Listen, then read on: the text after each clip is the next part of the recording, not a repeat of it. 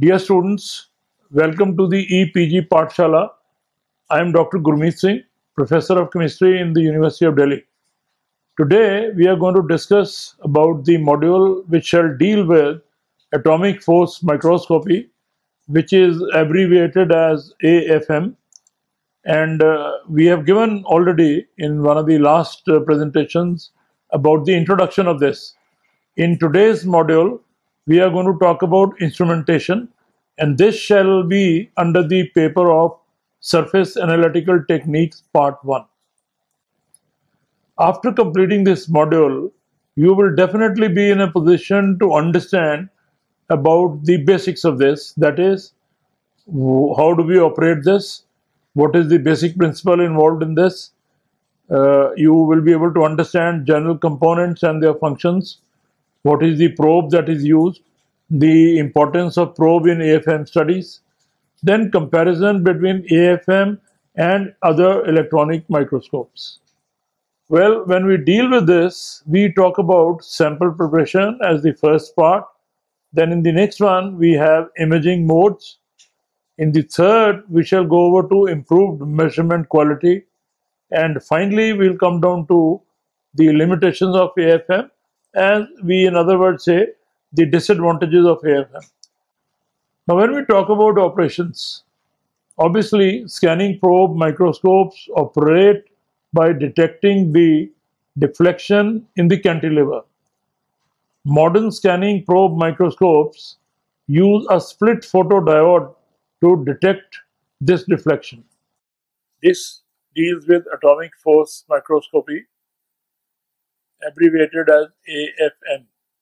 Atomic force microscopy is a type of scanning probe microscopy where the probe can be used to physically contact the substrate to obtain topographical information as well as material properties. There are three modes which are used in AFM. First is contact mode, second is non-contact mode, third is tapping mode. Laser beam deflection offers a convenient and sensitive method of measuring cantilever deflection. AFM cantilevers have high flexibility. Tube piezoceramics position the tip or sample with high resolution. Feedback is used to regulate the force on the sample. Basic principles. The AFM consists of a cantilever with a sharp tip, we also call it probe, at its end, and that is the one which is used to scan the specimen surface. When the tip is brought into proximity of a sample, forces between the tip and the sample lead to a deflection of the cantilever according to Hooke's law. Typically, the deflection is measured by using a laser spot reflected from the top surface of the cantilever into an array of photodiodes. Feedback mechanism is employed to adjust the tip to sample distance to maintain a constant force between the tip and the sample. Traditionally, the tip or sample is mounted on a tripod of 3 piezo crystals with each responsible for scanning in the X, Y and Z directions. Shows the flow diagram for atomic force microscopy. It talks about general components and their functions, and all these components and their functions have been indicated in this slide and are labeled very appropriately in all quarters. In this, we shall discuss about the probe. What is a probe and how do we use this shall find mention in this particular slide. An AFM probe is a consumable measuring device with a sharp tip on the free swinging end and a cantilever that is protruding from a holder plate. The dimensions of the cantilever are in the scale of micrometers. The radius of the tip is in the scale of a few nanometers. The holder plate, also called the holder chip, is often 1.6 millimeter by 3.4 millimeter in size, which allows the operator to hold the AFM probe with tweezers and fit it into the corresponding holder, clipsing the scanning head of the atomic force microscopy. Gold coatings for covalent bonding of the biological molecules and the detection of their interactions with the surface, diamond for increased wear resistance, magnetic coating for directions or for directing the magnetic property of the investigated surface. This is the role that a probe plays while using atomic force microscopy. AFM imaging, raster scanning, and height profiling. Obtaining surface profiles have been indicated in a particular figure. Here, the way it carries out the probe or the measurements in x direction, y direction, and z direction have been indicated in this. So, this way, the surface profiles are obtained in three directions, namely x, y, and z. And then in the lower part of the slide, raster scan has been indicated in this particular mention of AFM. What is the importance of the probe in AFM? One would feel that this is the most important part while dealing with AFM. The heart of the AFM is really in the cantilever and tip assembly. These are the most important components of this equipment. They are often referred to as the probe. This probe governs the interaction and ultimately the type and quality of data measured with the help of instruments. The probe really has two parts. I mean, one takes it as a combined one, but it is made up of one, the cantilever, and the second is the tip. The AFM is typically made up of silicon or silicon nitride material. It does not have to be made of the same material as the cantilever, but each material has its own advantages. A silicon probe can typically be made sharper, whereas a silicon nitride probe should wear less than a silicon probe. That's more durable in the sense. There are many manufacturers of AFM probes in these days, such as App Nano is one company, then Aslam Research is another one, Budget Sensors, Bruker, NanoWord, Nano Sensors, then Micro Mash, and Olympus.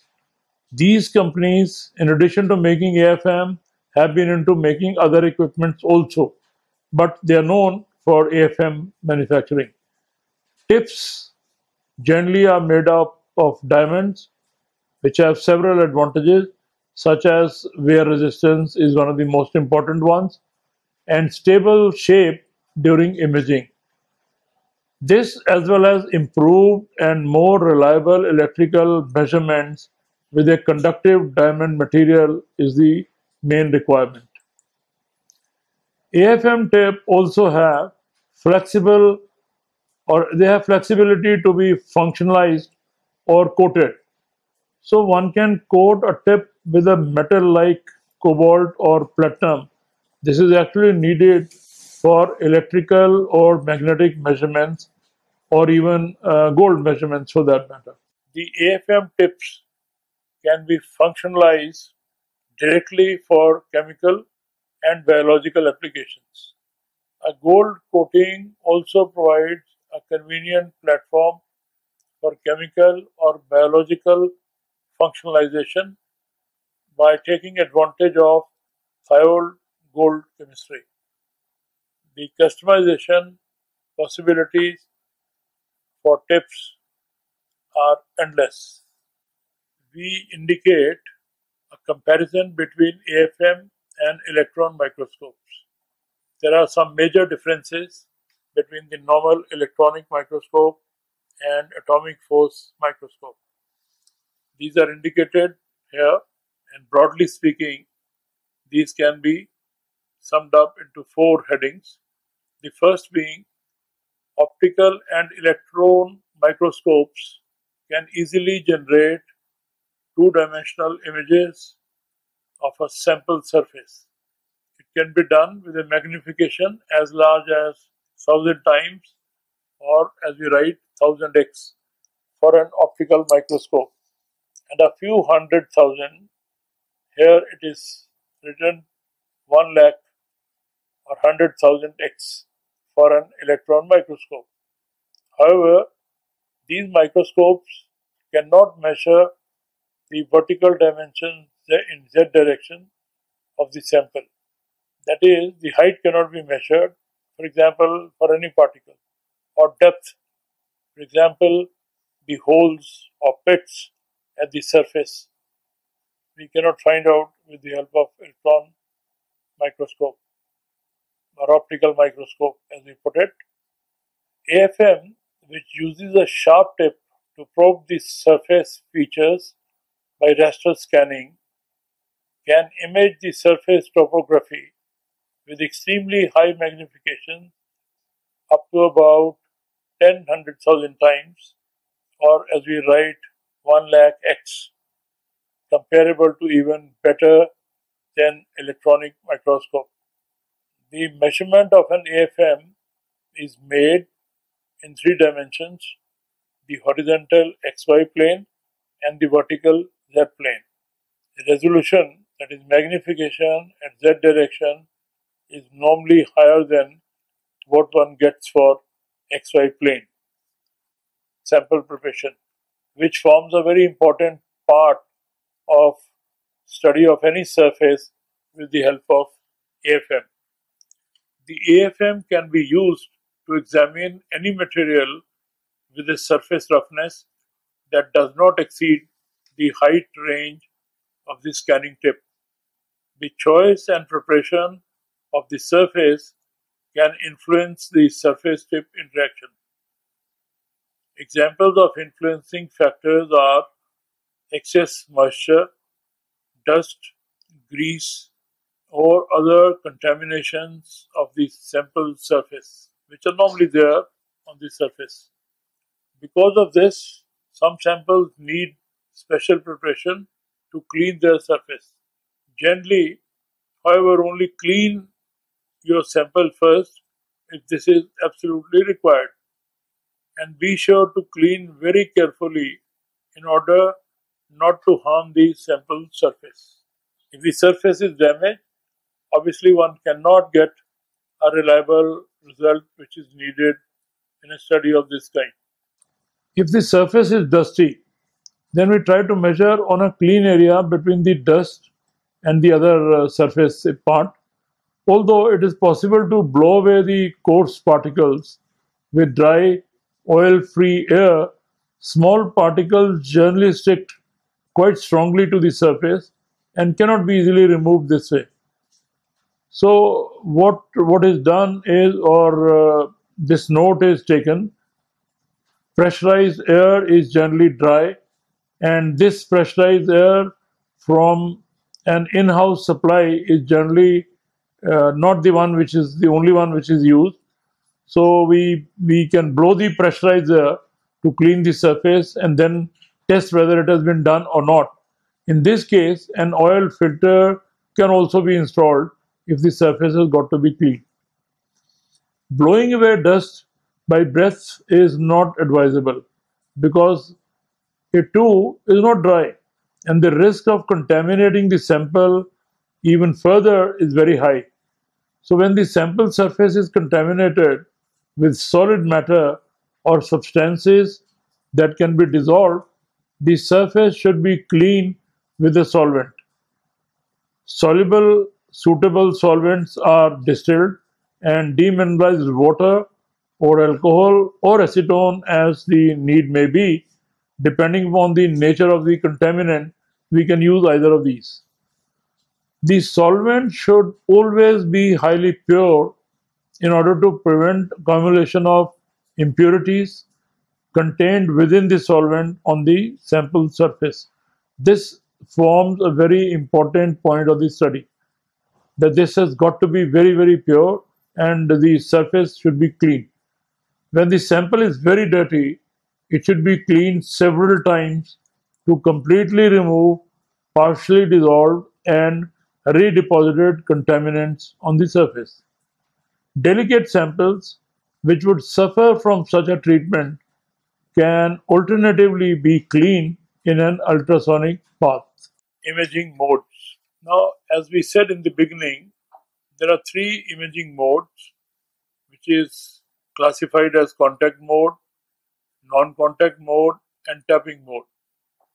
In contact mode AFM, repulsive VWD is used when the spring constant of cantilever is less than the surface the cantilever bends. The force on the tip is repulsive. By maintaining a constant cantilever deflection using the feedback loops, the force between the probe and the sample remains constant and an image of the surface is obtained. Next we come down to intermittent mode, which is also known as tapping mode. The image here is smaller to contact. However, in this mode, the cantilever is oscillated at its resonant frequency. The probe lightly taps on the sample surface during scanning, contacting the surface at the bottom of its swing. By maintaining a constant oscillation amplitude, a constant tip-sample interaction is maintained and an image of the surface is obtained. This has been very beautifully illustrated in the figure shown in this slide. Then the last mode which is used is called non-contact mode or attractive VWD. The probe does not contact the sample surface for that matter, but oscillates above the adsorbed fluid layer on the surface during scanning and gives the detailed analysis of the surface. What way contact mode and dynamic mode are used while analyzing the surfaces? In contact mode, the deflection of the cantilever is kept constant. In dynamic mode, the tip is oscillated at the resonance frequency and the amplitude of the oscillation is kept constant. This tells about modes of operation. Contact mode is the first one. In the so-called contact AFM mode, the tip makes soft physical contact with the surface of the sample. The deflection of the cantilever, dx, is proportional to the force acting on the tip. This happens via Hooke's law, which can be given as F is equal to minus K, where K is the spring constant of the cantilever. In contact mode, the tip either scans the constant small height above the surface or under the conditions of a constant force. Either of the two is done by this. In the constant height mode, the height of the tip is fixed, whereas in the constant force mode, the deflection of the cantilever is fixed, and the motion of the scanner in z direction is recorded in the z direction. By using contact mode, AFM, even atomic resolution images are obtained, which are very small in terms of the size. For contact mode AFM imaging, it is necessary to have a cantilever which is soft enough to be deflected by very small force and has high enough resonant frequency to not too susceptible to vibrational instabilities. Silicon, nitrides, these tips are used for contact modes. In these tips, there are four cantilever with the different geometries attached to each substrate, resulting in four different spring constants. To avoid problems caused by capillary force or capillary forces, which are generated by a liquid contamination layer usually present on surfaces in the air, the sample can be studied while immersed in a liquid. The procedure is especially beneficial for biological samples. So then we have non-contact mode. We have two modes as I explained earlier. One is contact mode and the other is non-contact mode. In this mode, the probe operates in the attractive force region and the tip sample interaction is minimized. The use of non-contact mode allowed scanning without influencing the shape of the sample by the tip sample forces. In most cases, the cantilever of choice for this mode is one having high spring constant of about 20 to 100 units so that it does not stick to the sample surface at small amplitudes. The tips mainly used for this mode are silicon probes. Tapping mode, intermittent contact mode. The force measured by AFM can be classified into long-range forces and short-range forces. The first class dominates when we scan at large distances from the surface, and they can be van der Waals force, capillary forces due to water layer often present in an ambient environment. When the scanning is in contact with the surface, the short-range forces are very important. In particular, the quantum mechanical forces, Pauli's exclusion principle forces. In tapping mode AFM, the cantilever is oscillating close to its resonance frequency. An electronic feedback loop ensures that the oscillation amplitude remains constant, such that a constant tip sample interaction is maintained during the scanning. Forces that act between the sample and the tip will not only cause a change in the oscillation amplitude, but also a change in the resonant frequency and phase of the cantilever. The amplitude is used for the feedback, and the vertical adjustments of the piezo scanner are recorded as a height image. Simultaneously, the phase changes are presented in the phase image topography. The advantages of the tapping mode are the elimination of a large part of permanent shearing forces and the causing of less damage to the sample surface even with stiffer probes. Different components of the sample which exhibits differences in addition and mechanical properties will show a phase contrast and therefore even allow a compositional analysis. For a good phase contrast, larger tip force are of advantage, while minimizing this force reduces the contact or contact area and facilitates high resolution imaging. So in applications, it is necessary to choose the right values, matching the objectives that we have during these AFM applications. Silicon probes are also used primarily for tapping mode applications. Well, after having studied about these fundamentals, obviously one would like to talk about the advantages and disadvantages of AFM modes. In contact mode AFM, the advantages are it can be operated at a high scan speeds. Atomic resolution is possible. That means the resolution can go to as low a stage as atomic level possibility is there. The other part is that easier scanning of rough samples with extreme changes in vertical topography can be conveniently carried out. Obviously, it will have a lot of limitations also. The disadvantages, therefore, are that there are lateral forces can distort the image. Capillary forces from a fluid layer can cause large forces in terms of normal to the tip sample interactions are concerned.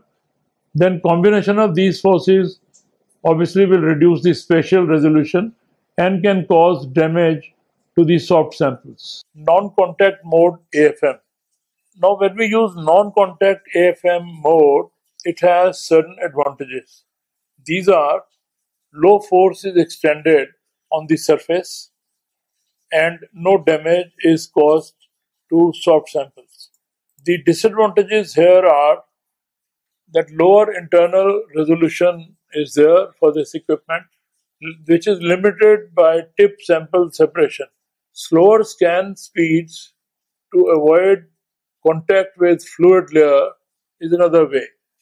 Usually only applicable in extremely hydrophobic samples with a minimal fluid layer. Tapping mode AFM. As we were talking about the advantages, continuing further, the advantages are high lateral resolution, that is 1 nanometer to 5 nanometer, which is extremely low, lower forces and less damage to soft samples in air, almost no lateral forces. The disadvantages are slower scan rate, speed than in contact mode. If we compare the slower scan speed in terms of the non-tapping mode and the tapping mode, we find here the speed is lesser. Properties of the different operational modes in AFM are given in the table enclosed below. Now, limitations of AFM, continuing with that, which I was describing in the last slide, the AFM can be used to study a very wide variety of samples. For example, we can have plastics, metals, glasses, semiconductors, and biological samples such as the walls of the cells and bacteria which are there either on the cells or on the surfaces can be conveniently carried out with this. Unlike STMs or scanning electron microscopy, it does not require a conductive sample. However, there are limitations in achieving atomic resolution. We can have the larger, broader resolution, but there are limitations when we go to atomic resolution for all the above mentioned variety of samples like plastics, metals, glasses, etc., which I had stated. The physical probe used in AFM imaging is not ideally sharp, and that is one of the bigger major limitations when carrying out the studies on these samples. As a consequence, an AFM image does not reflect the true sample topography, but rather represents the interaction of the probe with the sample surface. This is called tip convolution. Commercially available probes are becoming more widely available that have very high aspect ratios. These are made with materials such as carbon nanotubes or tungsten spikes. However, these probes are still very expensive to use for everyday image analysis, and they often break during the usage. Therefore, one has to use the tips very carefully. So, having talked about the instrumentation part in this AFM spectroscopy, I'm sure you would now like to understand the gist of all this module. So, we can summarize what we have learned in this particular module. What we have studied is the general instrumentation regarding AFM, the mode of scattering, feedback loop mechanism, then importance of probe which is used in this, advancement in measurement quality, advantages over other electronic microscopes, and shortcomings of AFM were briefly discussed in the course of this presentation. And I hope you would have understood all this. Thank you very much.